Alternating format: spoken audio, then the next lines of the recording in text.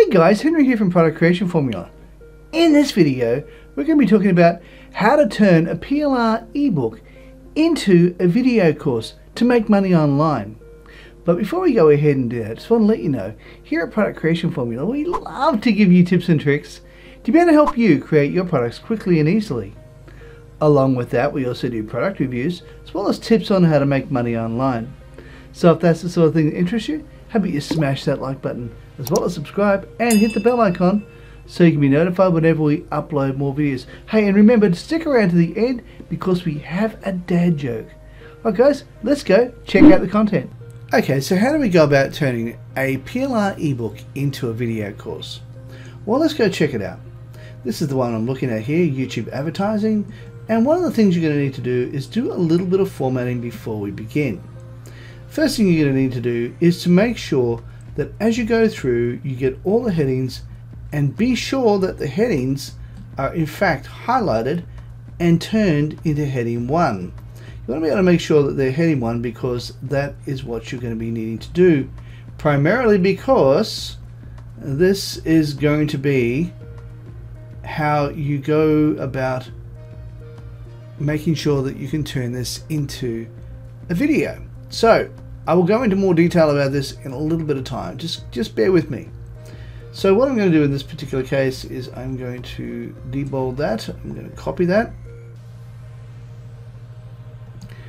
bolden that back up again, take this down to the next line and just go there. There we go. Completes the sentence then. Now another thing we want to do is get all the subheadings like this one here, and we want to make that one heading 2. So as you can see underneath just here, you can see it says heading 2, so we click on that.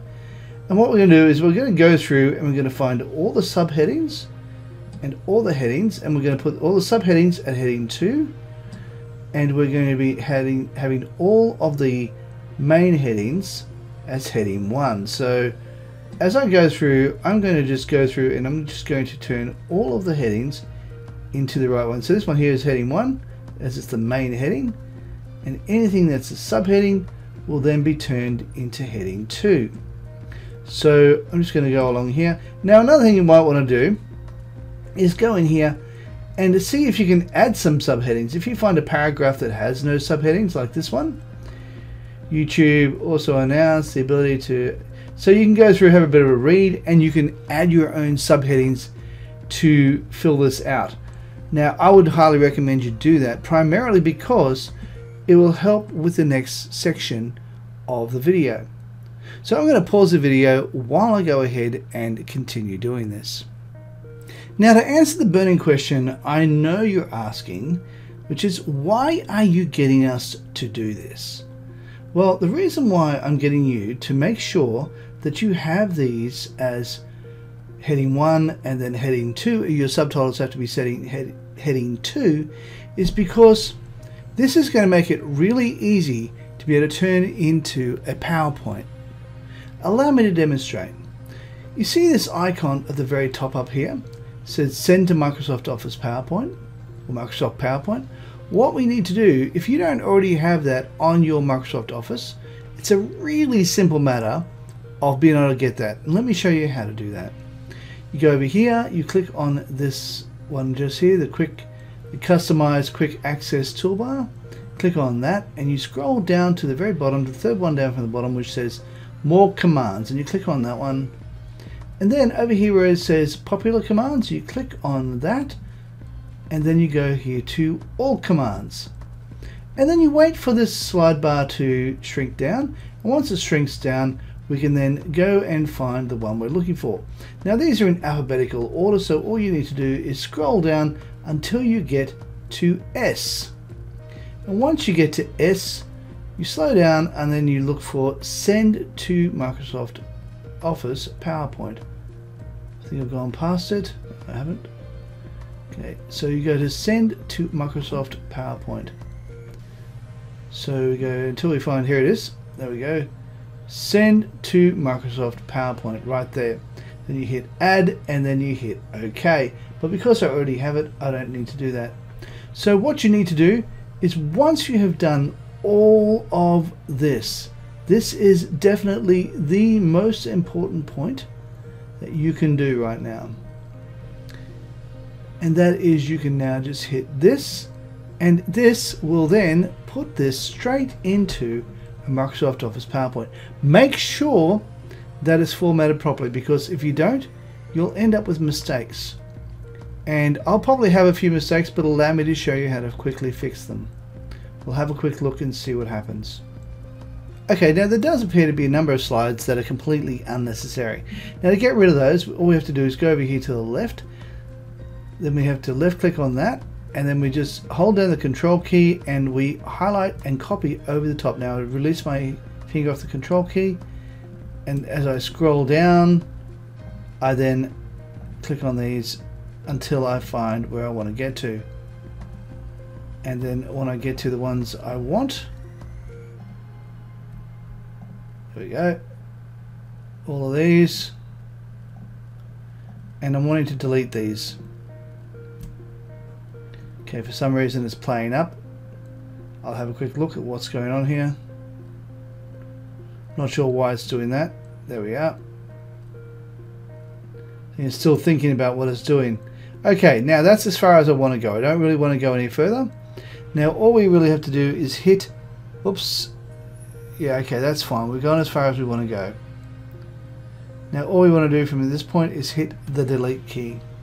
And there we have it. So now what we have is we have our blank screen, but then we have here, as you can see, I've got this area here highlighted, and this all goes into the introduction one. And over here in the next one, this is actually chapter 2. Well, this is the introduction. That's chapter 1, I should say. This one here is chapter 2, and you can fix this up, because there we are. Now it's now fitting inside quite nicely. And you can scroll down to the next one. Now of course you probably want to fix this up in such a way that it's really easy to read and so forth. Now obviously there are different things you can do. Now I would personally suggest that you break this up into smaller sections of maybe 3 or 4 points per slide. This will expand how long your slides are, but as you can see, you're not having to copy and paste, go backwards and forwards, backwards and forwards, backwards and forwards. The whole point of this is getting it all done in one page and then sending it to PowerPoint. Now at this particular point, all you want to do is just do a little bit of formatting. You see how this one here, I would probably leave that one alone. I would then expand that up to perhaps a larger font so as it fits better and looks more like a PowerPoint slide.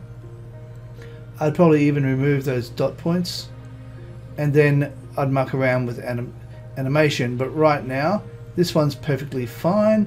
As you can see, there's only 3 points. We'll remove those dot points and we'll make that larger. We'll make that about 40, and you just continue going through. Now in this particular case, I would duplicate this slide. Now duplicate the slide, and you might be wondering why I would do that. It's 1, 2, 3, 4, 5, 6, 7, 8, 9, 10, 11. I might even duplicate that another time, so we can do that. Alright, so now what we're going to be doing is in the first one, we're only keeping the first 3, and we delete the rest of those. In the next slide down, we get rid of the first 3, and we get rid of everything else under here from notes downwards. And then from here we get everything above the notes, and we delete that, and we keep this. Now you can choose to basically just keep that the way it is, or you can move it on and you can just break it up even more. I personally would think maybe duplicating this one more time might be a good option. And then I would go here, down the bottom. Okay, so at the top one, I would then get this one and I would delete these ones. And in the one underneath it, I will then delete the top 3. There we have, now we have 3 per slide. You don't want to have more than 3 per slide. 2 or even 1 is better. But if you really must, then try to keep it at there's no more than 3 per slide if you can. And if you are going to do it, then there are tricks in which you can hide the content as you're going through so as it doesn't distract. So now what I would do in this particular case is there are 1, 2, 3, 4, 5, 6, 7, 8, 9, 10 lines here. So I'd probably duplicate that twice. And here, of course, we go back here, keep the first 3 and delete the rest. And we just do the same thing for the next one. Over here we delete the first 3 and the last 3 or 4. Yeah, we delete the 1, 2, 3, and we want to delete probably all of these. And in this one, where does this go? Set clear objectives. Everything above set clear objectives, including clear objectives, we delete. And the rest of this is kept. So that is how you do it, and you just go through and you continue doing that all the way through. Then what you do is you can then record this, or if you want to fix it up, you can then add some animation to it. But the animation side of things on this type of thing is a completely different video, and I can easily show you how to do that. I can even show you how to do a dim effect. In fact, I'll leave a card above because I have done a video on how to do dim effects, and I'll also leave a card above because I have also done how to do PowerPoint animation. So now before we go any further, what you need to do is remembering that each one of these is in fact a chapter. So that is a new chapter, and as you're going through, that would be potentially an entire video all on its own. So these 3 slides, these ones here, this one here, this one here, and this one here, are essentially one particular module or one video in your arsenal. So what you would do in this particular case, I would highly recommend that you would get your ebook and highlight where you want to change the slides. And once you've done that, then it's just a matter of making sure that what I normally do is I put like a little highlighter there somewhere, say change slide here, and as I'm reading through I see that, and then I hit the downward button as I'm recording. I have 2 monitors, which makes it really easy. Otherwise, what you can do is you can print up the ebook, and then it just makes it easier when you have it highlighted as change slide here. It's a really simple fact that if you do that, it makes it really easy to be able to keep track of what you're doing while you are making sure that you are going through and reading out the article. So as you're reading through, make sure you change the words from article or anything that refers back to the guide. What you have to do is make sure that you in fact change that to the word video. Okay, so it is now joke time. The barber says to the client, "Your hair's turning grey, sir." The customer, who's irritated by the long delay, says, "I'm not surprised. Hurry up, will you?"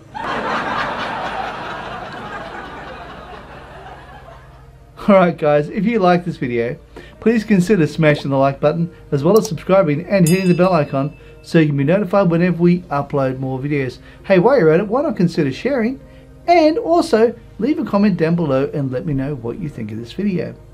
Alright guys, thanks for watching and bye for now. Now, over here is a video I believe you might actually like, and down here is a video that YouTube is going to recommend for you. Now also, over here where the round circle of my head is, that is a button that you can click to be able to subscribe.